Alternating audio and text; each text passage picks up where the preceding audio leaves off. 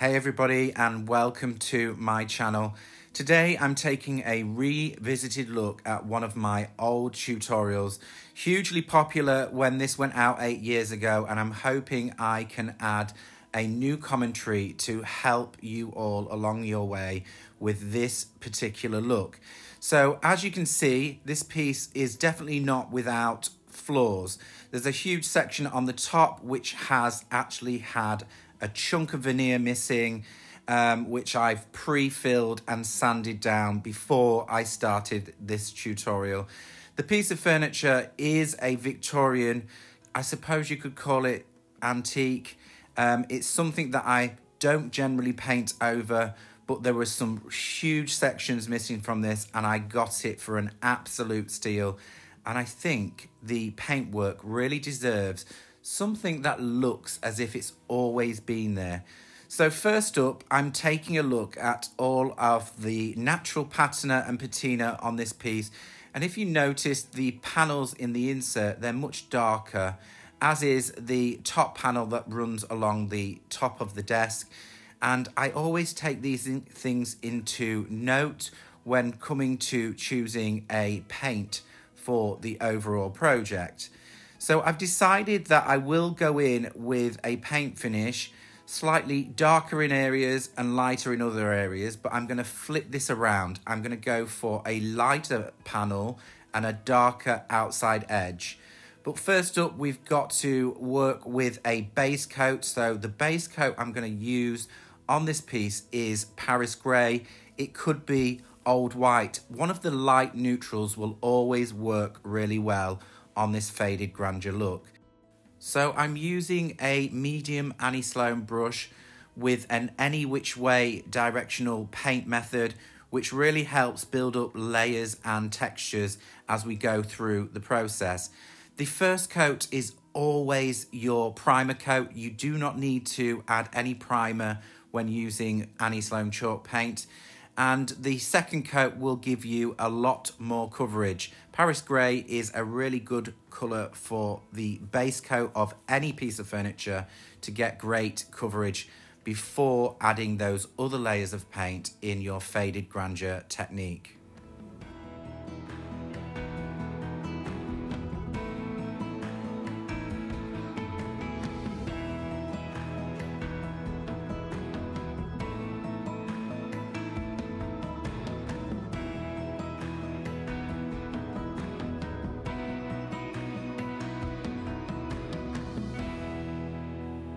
Okay, for the purpose of this video, I've moved things on quite swiftly. The base coat went on, which I like to call the primer coat, pretty well, but I went in with another light coat more just to get a solid coverage to the overall piece. So now to choose some colours for those panels. So I've decided to go with colours that I think would have worked really well from the Victorian era. And I've gone with Chateau Grey, and I'm also mixing in a touch of Paris Grey. I'm going to create slight different nuances within this panel. So a little bit like a soft blended feel, so a smoky blended feel. So I'll be using one colour and then switching to another colour. So as you can see, the outside edge of this panel, I'm going in with the Chateau Grey. Again, any which way with the brush, I'm kind of doing rotary movements just to spread that paint around.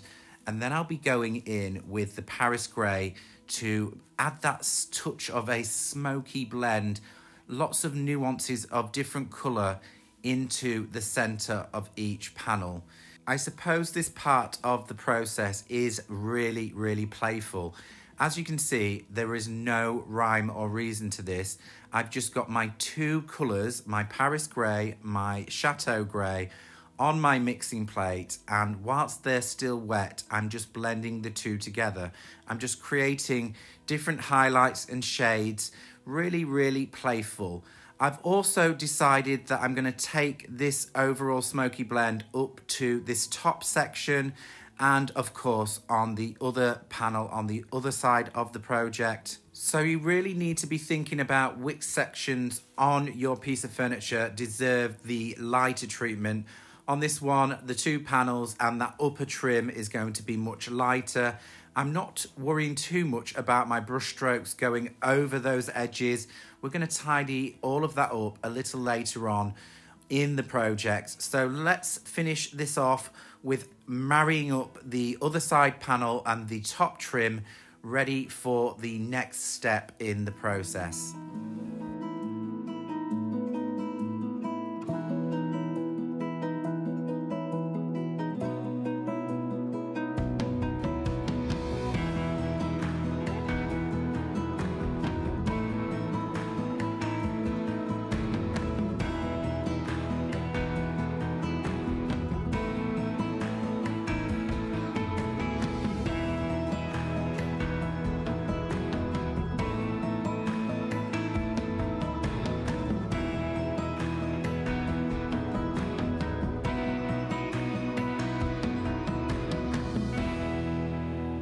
So once you've completed all of your smoky blend in the panels, wherever you have chosen on your piece of furniture, it's now time to think about the other sections on this piece of furniture that exist with the Paris grey. That is not the finished shade. I've decided to go in with Annie Sloan Olive, which is, to me, just a darker version of Chateau Grey. And I think it will really contrast really beautiful with the lighter panels in the piece of furniture. If you was using, let's say, Scandinavian pink for the internal parts of your panels, then maybe you could go in with Primer Red. Kind of the same colour family, but just a little darker. As you can see, I'm just taking it nice and steady around all of that trim, making for a very neat finish. This layer of paint is not going to have any nuances of colour. It's just a flat layer of paint over the Paris grey. The Paris grey is there for the distressing part of the process. A little later on, we will be distressing the whole piece of furniture, which should reveal some of those other tones of Paris grey right down to the timber beneath.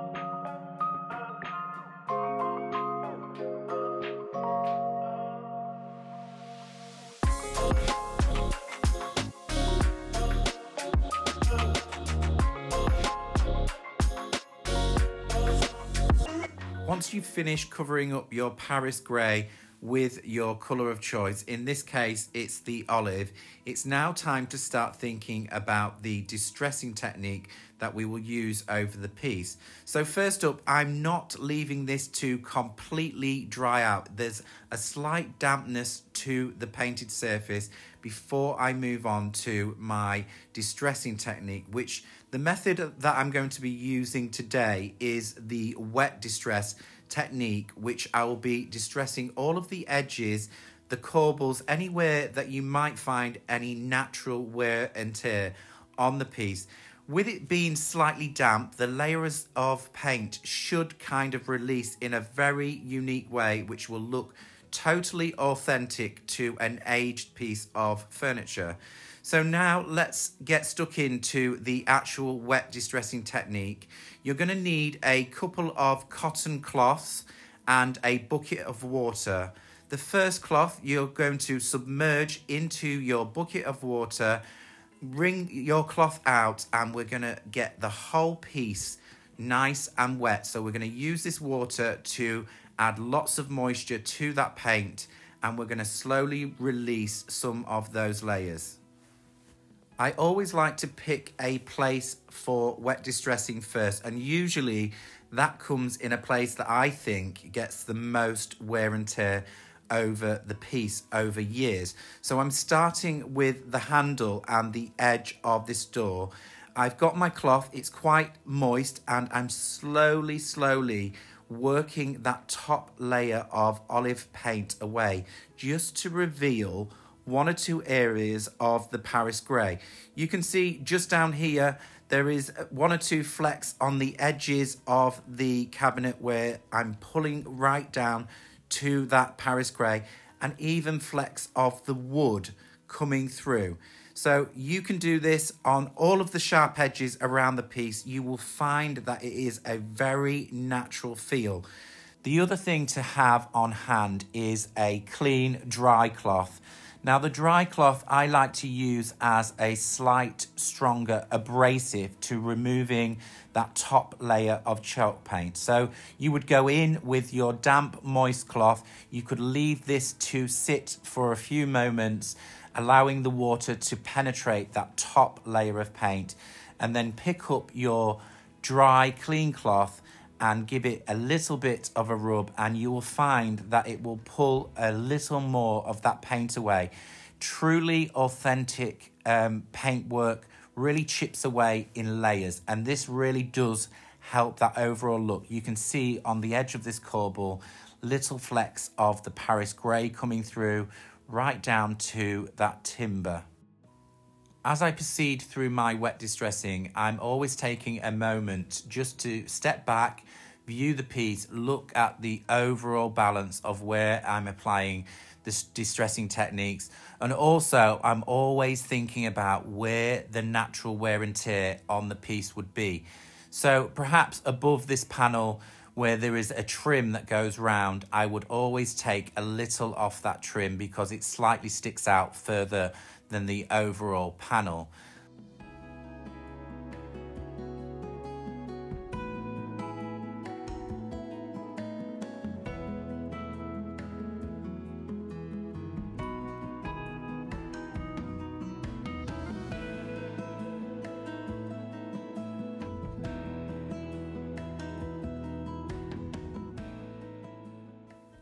As I move on to the other side of this piece of furniture, I'm again thinking about balance, but I do not want a complete replica of the other side. So I'm going to show you if you go too far with your distressing. So I'm going to take too much paint off on the lower panel, just down here. I'm rubbing really vigorously to reveal too much of the timber underneath. Now, if you go to that level and you're not sure, don't panic. You can go back in with a touch of the top coat, in this case the olive, and just soften it back in. Once that dries a little later, then you can just kind of push away a little bit more of the paint in the distressing technique. So nothing's lost. You can always go back and fill in areas when you're not too sure whether you've gone a little too far with that distressing technique.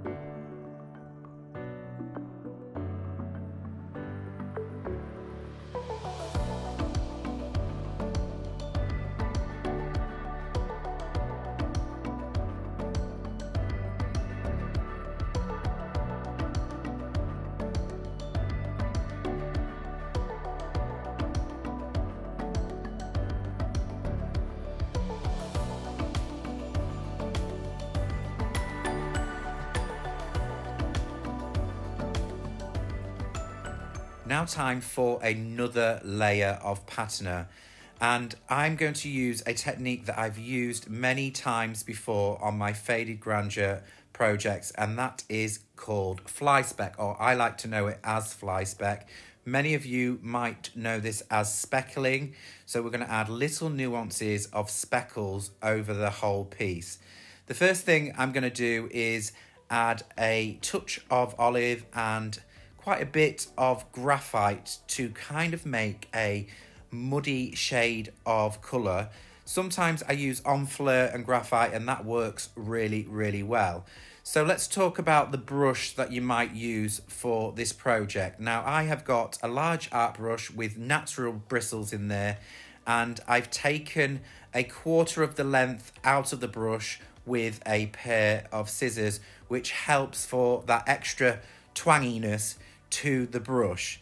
Also, what I would say is before you do any of this technique, grab a piece of cardboard and have a practice run on that surface away from your piece of furniture so you don't have any mishaps. Now, should you be a little bit nervous about this, you could give your whole piece a clear coat of wax, buff that in, and then move on to the fly speck. Once that's dried, another layer of wax and it should seal it all in. So you might have just noticed I've used an atomizer just to loosen that paint. Your paint really wants to be of single cream consistency, just loose enough to kind of fall off your brush. I would always suggest a trial run of this technique onto your piece of card just to really check the consistency of the paint, how many speckles are firing off the end of the bristles. Also, I'm using my finger like a trigger just to flick back each of those speckles onto the surface. So let's give this a go. I'm pulling back, firing, and as you can see, it's leaving one or two little speckles there. I'm going to keep on flicking just to get a good feel for this before I move on to the body of the main piece. Choosing the location of where you apply your fly speck, I think, is kind of crucial to the overall look. So I like to tend to go for certain areas like corners. I like to leave a lot of vacant space with fly specking. And also, as you begin the project, I would say start on a side or somewhere quite near to the back where you cannot see it as much as the front surface.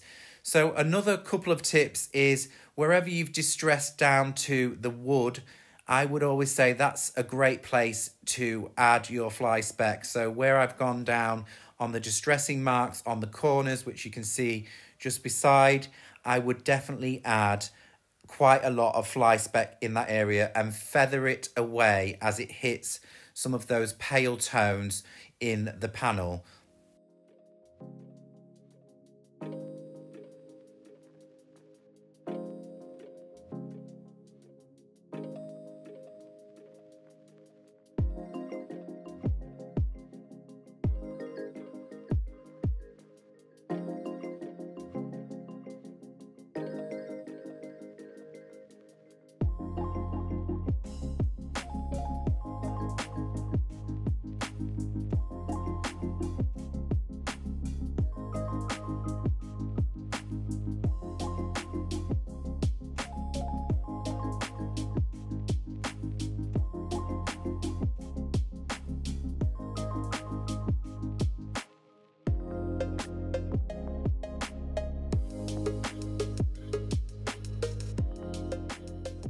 I am super happy with the outcome of all of the fly speck on the surface of this piece.